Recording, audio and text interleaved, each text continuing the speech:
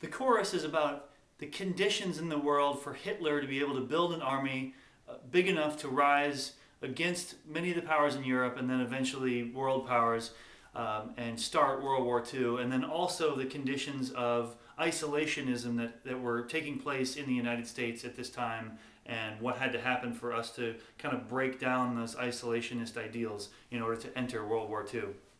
So the first part, who will be the greatest generation if he builds an army? Under the cover of depression and ignores Versailles. So this concept of the greatest generation, or this term, was given to the individuals who grew up through the Depression and then went off to fight in World War II, that they were the greatest generation. They went and saved the world, which is absolutely true.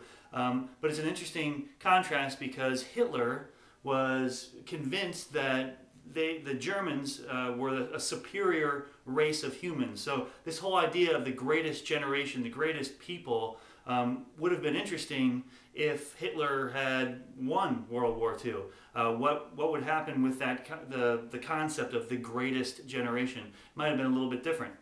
So he built an army. The conditions of the world at that time, we were in a worldwide depression before World War II. So a lot of people weren't paying attention to what was happening in the armament of other countries. They were trying to figure out how to feed their own people and get themselves out of the depression.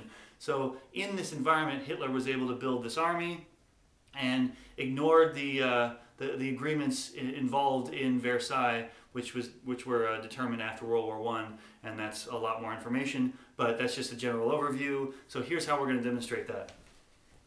So who will be the greatest generation if he builds an army under the cover of depression and ignores Versailles?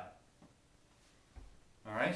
The next part, appeasement leads us to diplomacy, not action, while we are isolationist but can't deny our time to arrive. So our policy of appeasement and isolationism allowed, once World War II started, we didn't join because that was a European problem. We didn't want to get involved in European matters. We were still trying to get out of the Depression.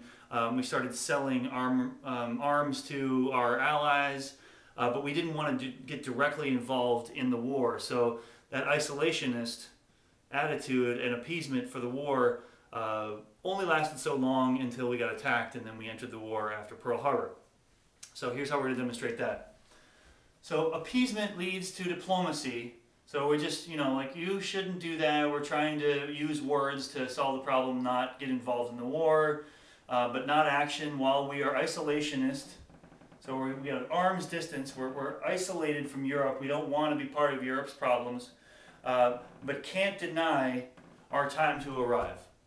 All right, so it's just a matter of time. It becomes a world war. We need to go in and help our allies because Germany was a serious threat to world peace. All right, let's put all this together.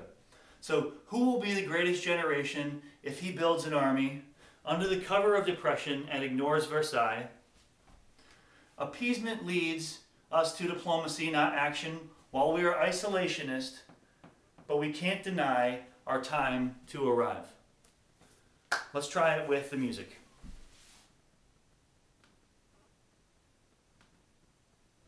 Through Belgium, through France, might knock the Allies out. Who will be the greatest generation if he builds an army under the cover of depression and ignores Versailles? Appeasement leads us to diplomacy, not action, while we are isolationists but can't deny our time to arrive. Alright, let's try it again. Belgium through France might knock the Allies out. Who will be the greatest generation if he builds an army under the cover of depression and ignores Versailles? Appeasement leads us to diplomacy, not action, while we are isolationists but can't deny our time to arrive. Imperial Japan. Good, so that is the chorus.